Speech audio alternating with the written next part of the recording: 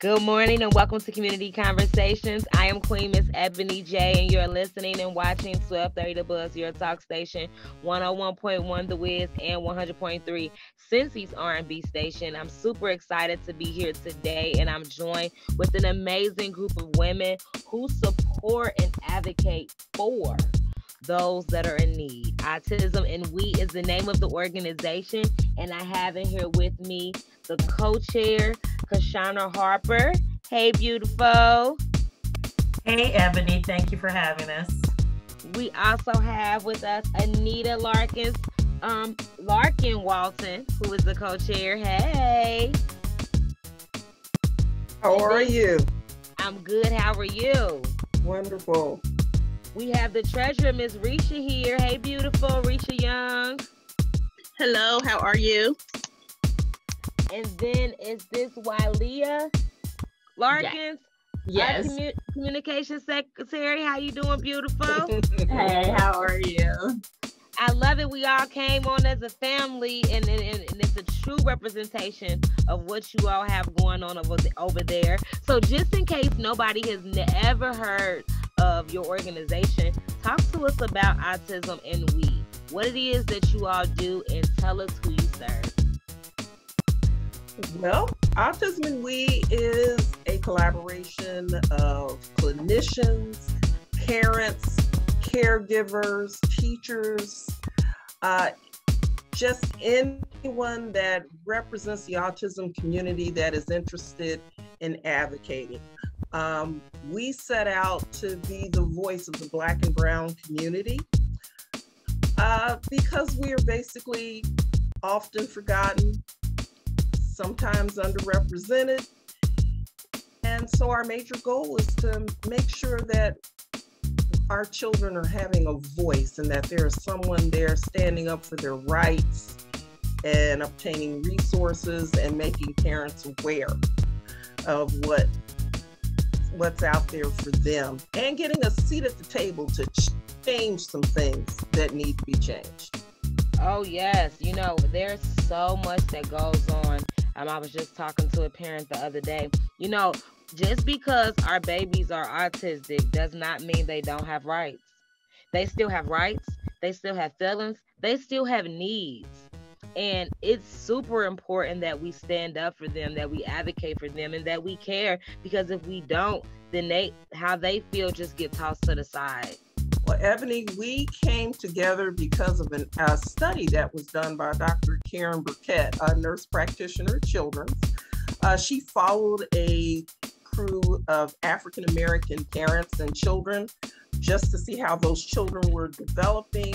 And she actually was comparing them to their white counterparts. Okay. And what she found was there were a lot of disparities between services, information, things that were just being given to our counterparts that were not reaching the segment of our community. And what happened was during a luncheon, the families came together and they were sharing stories, their aches, their pains, their trials, the whole 9 yards. And so a core group of us decided we need to keep this going and we need to start taking on some of these challenges. And that's basically how the group was born. Wow. Cultural differences as well, because she also noticed that our children thrived a little bit more when it came to independency, and she was trying to figure out what was the difference between the family dynamics. And it was a wonderful journey. Me and my daughter participated for almost 3 years. It was like the best. It was something I thoroughly enjoyed. And I'm very glad that study happened because it allowed Autism and We to be born. I love it. So our goals with Autism and We is to make sure that we not only support each other, but we're providing each other with resources so that way true support can happen through change. Yes. Exactly, Ebony, and just making sure that we're empowering families. Our big thing is to empower you with the tools that you need to do what you need to do to advocate for your child. So my sister has autism. And growing up, they were diagnosing everybody with autism, right? So then later on, we learned that she had Rett syndrome. Well, what I hate about when we get to learn about what's going on, or they diagnose our child or children with something new, you just get this big, thick packet that you get sent home with. And it's telling you all of this stuff. And it's like, well, what is going on? What am I supposed to do with this information?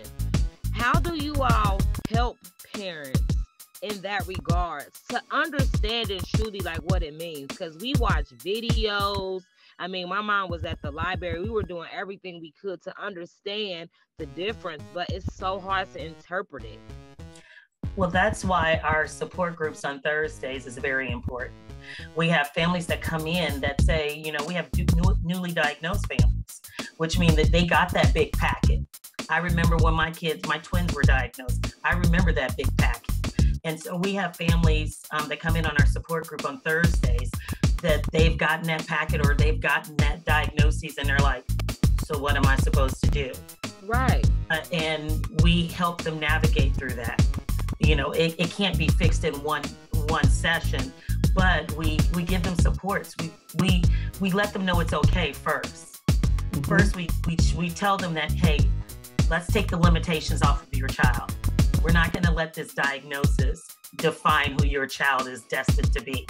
So we give them hope first and let them know this is just a diagnosis. Your child can do whatever, and we're going to give you the resources, and we're going to be there to support you along the way. So we help them filter out what they can use now, what could be. Now we have our disclaimer. We're not the professionals, but I'm going to let Miss Anita take that over. We're not, quote unquote, all there in a professional capacity. What we do, we call it peer-to-peer mentoring. And it helps the moms, the dads, brothers, sisters, because basically if one person in that house has autism, everyone in that family has autism. And so Correct. The general ideal is that we, one, have created this safe space for you to really voice your fears, meet with some people who have had the same fears. And what we've learned is as we are teaching them to advocate, we're also empowering them because they're finding that their story now helps another person's story and that story. And so it's an each one teach one situation. And everyone has something to give, even those that came in and thought, I have absolutely nothing, I'm distraught, I'm panicked. They find when they start sharing, they too have a part of that journey that will help someone else along the way. And that is the real mission and why we have such a love for this project. Yeah, it's very important to know that your story helps someone. That gives life, you know, and it gives understanding, that sense of community. Our stories is what connects us to each other. So we make sure that we let them know that, hey, even 17 years into this game, because my twins are 17, I'm experiencing different things now. So there's going to be something else you're going to come to us and talk about. We're going to talk about transitioning into adulthood. So we're all in different stages, and we all have different levels. So, you know, we talk about all these different things. We might have a child that's nonverbal. We might have a child that's twice exceptional, but we talk about all those different things, and just those stories are what connect us and allow us to support other families. And tell me this. I'm sorry. Oh, go ahead, beautiful. You can add. I think that's what makes us unique, is because we all have been in different spaces. Her twins are 17. My daughter is 20. She'll be 20 in August. So just the journey from 3 years old from diagnosis to now, his changed drastically. Each stage is different. You know, 3 to 8, I was like, oh, I'm rocking it. She turned 9. I was like, Jesus, I don't know what I'm doing. And then different programs change. Then they age out of different things. And so it's great to have a diverse group of women that have had different stages and children at different ages, because it truly does give them hope and let them know that, hey, you have somebody that's been there, done that. Here are the resources. Don't stress out. Risha, did you want to add anything? I saw you took your camera off mute. Yeah, I was just going to say my daughter's 13, and what I love so much about the group is I can come to these ladies like, hey, I'm struggling with this, or I just need prayer today, and they're all there. I had a mom call me yesterday and told me that they were going inpatient. What do she need to do? So me and her talked, me and her prayed, and now she's there. And I told her, just seeing her from when she first came to now, how much growth she's done and how strong she is, and that we're all here if she needs us. And that's the most important thing about our group, is supporting each other.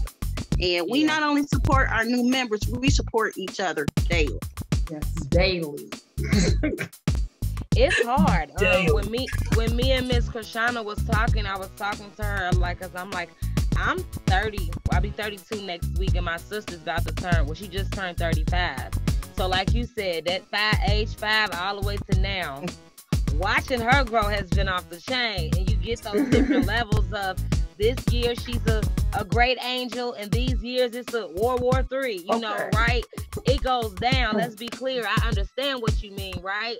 But it can be hard because, most of your parents, when a kid goes 18, then they have a new life that they can look forward to. But when your kid goes 18 or 21, because my sister went to school all the way to 21, then it's like, well, now what? What do we do? How do I get to have my vacation time? What if I want to go on some dates or go out with my girls? I feel like people don't see that part and that side. Because my mom didn't have a lot of friends for a very long time. She was home with us. We were priority. And I think that that's a big thing that you all, as parents, face. You can be alone a lot because you're alone with your child. And you want to have a good partner, Lord, prayerfully. You have a great companion that can be there to help you through it, because other than that, it's all on you. Yeah. That is so true. That's so true for so many of us. Even when having a child with any diagnosis is hard on a family, especially even when you have a spouse. You can have the best spouse, but let me tell you, it impacts a marriage. Because I think the last time we went on vacation, I can actually tell you, we went on vacation in 2013 as a family. But then we started to have, one of my twins started to have more significant behaviors. So then we have to, now my husband and I have always worked opposite shifts. So how do you build, it's hard to build a marriage, so it impacts the family. But what we do, we let families, when we have these support groups, we let parents tell how they feel. It's like, be honest. This is a safe space. It's okay to say, we give you permission to say, look, I'm mad I can't go on vacation. I want to go on vacation. This is natural.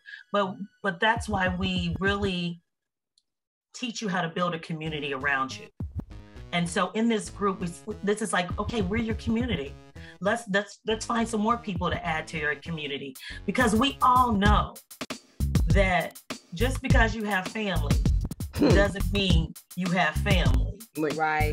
To be there when you got a child with a disability, because not everybody is equipped for this game. And I'll just keep it that as real as it can be. And sometimes and we tell people your family is not always your blood. That's right. So when you're building this community, your family, that it's not going to always be your blood. You're going to find people. I built a great relationship with a person that was actually providing care for my son during a summer camp. Turned out to be one of the best people that I could ever have in my life. I call her my adopted daughter now. And so it's just building that community everywhere you meet. I mean, meeting these young ladies was just amazing for us. I remember Risha and we came on like a year later. About a year later. And we walked into the meeting, and I knew Risha we were on another group on a family advisory council together, but we actually knew each other because our my oldest daughter and her oldest son went to grade school together. So we reconnected. But we walked in and I was like, oh man, this is amazing. We actually have somewhere for us that people actually understand, and they're going through the same thing we're going through. So that's where you start building that community, making that, that foundation. So yeah, community is important. I'm constantly amazed with the things that are birthed out of this group. We've been at it since 2017. And not only have we been able to build this community of women, but we've been able to impact the family. So we also have, with our Thursday night, we have our support calls every week from 7 to 8. We also now have a group called Mom Talks that is in conjunction with an awesome young lady, Taylor Singleton, and her mom. They own a gym called We Rock the Spectrum. Okay. And we are in collaboration, and we come together and the moms have their moment and we talk face to face and continue to build that community and that support. From that, it began to grow, and we now have what we call Autism and We the Men's Edition. Under the leadership of Chris Rogers and Dr. Charles Collins, and they got together, went online, and we found out the men had a great need. Their first time out of the gate, there were 18 men online. I believe it. And we've gotten feedback, so they're now meeting monthly on the second week. So we also do education and training. When we say teaching to be advocates, we are reaching out to people like Eric Metzger, Sean Bostic, Dirk from Hamilton County DDS. We've got Celia Schlomer. We have a host of very knowledgeable people that bring things to the table. So we are training, equipping, and empowering. And so we stay very excited about that. We've got Dr. Jean Anthony, Dr. Karen Burkett are on the line with us. So you can always get a point of view from a clinician, an educator. Krishana will never tell you everything she does, but she is our one-man band. She's got her fingers in everything. When it comes to knowing and documenting issues and things that are going on, Risha has it down. Walia loves to spend time in everybody's chat rooms and find out and get the pulse of the community.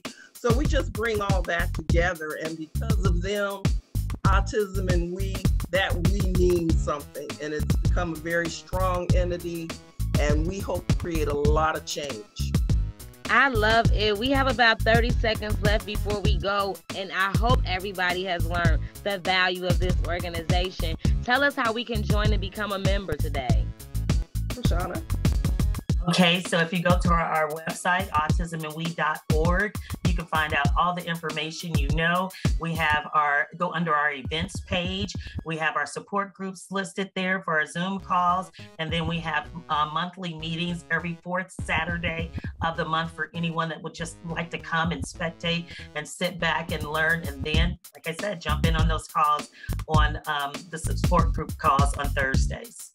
And the weekly meetings, can we attend if we're not a member? Yes, you can. It's open to any and everyone, all people, men, women, siblings, anyone who's been affected or want to get guidance or information. So yes. AutismandWe.com. Make sure you head on over to the website. Ladies, keep doing what you are doing. If you need anything, please feel free to reach out to me. I am super excited and so grateful that we have an organization like yours out here. Thank you so much. Ebony is .org.